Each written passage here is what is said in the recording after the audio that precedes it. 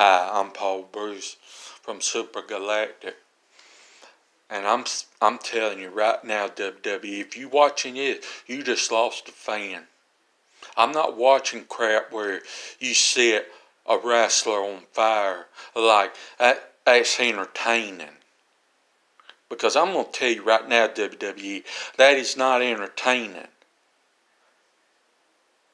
And as passionate as I am about mental health, that's the last thing a mental health person needs to see that's got mental health problems.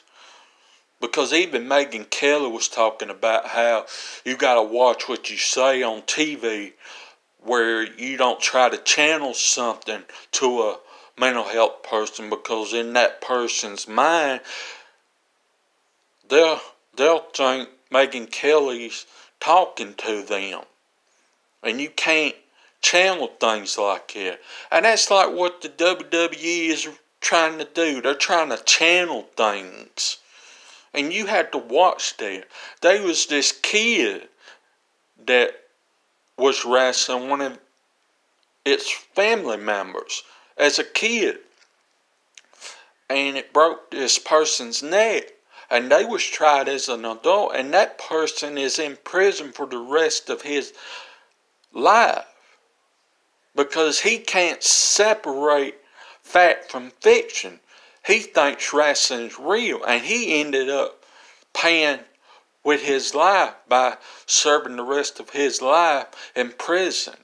Now, am I saying that WWE is responsible for the actions that this kid took? No, he didn't. WWE didn't make the child do that. But they don't help matters. Because like I said, it's WWE channeling things through people that may have mental health problems. So I'm telling you people, if you got mental health problems, don't watch the WWE anymore. Because I wouldn't want you to get something from them that makes you think that it's okay to do it to somebody else. Because I'm going to tell you, wrestling's fake. I've always knew that. But it never stopped me from watching it.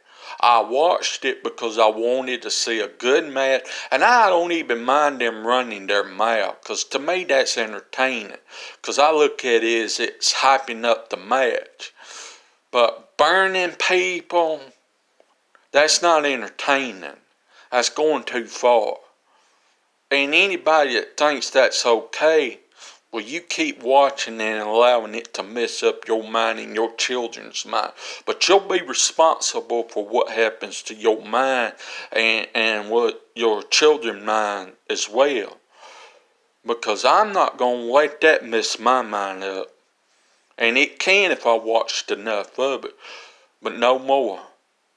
It's like I was telling Jeffrey Daugherty when I called on his YouTube channel. We got to unplug from the matrix and stop supporting the system. And by people watching the WWE knowing they doing this crap, it's us supporting the system. And I'm not going to do that. If they're going to do crap like that, I'm not going to support them. And I got a lot of respect for Jeffrey Daugherty because he says when the football players want to get all political, he's not going to watch their games anymore. And I got respect for Jeffrey Daugherty for that. He's taking a stand. He's unplugging from the damn matrix and finally stopping supporting them. And that's what we got to do. We got to stop supporting the system and feeding them. Cut off the feeding supply. Cut off the power supply that they get from us. I'm tired of supporting people like that. Because it's like when they set the theme on fire, it's like they're trying to get us a glimpse of hell. Which I don't believe hell is this, because no human being deserves to be put through torment like that. We're divine, we're sovereign, we're free. We're not just cattle on this planet that's just worthless. We're not like it. The divine is real. It's not like it's been told in the Bible. And I'm going to be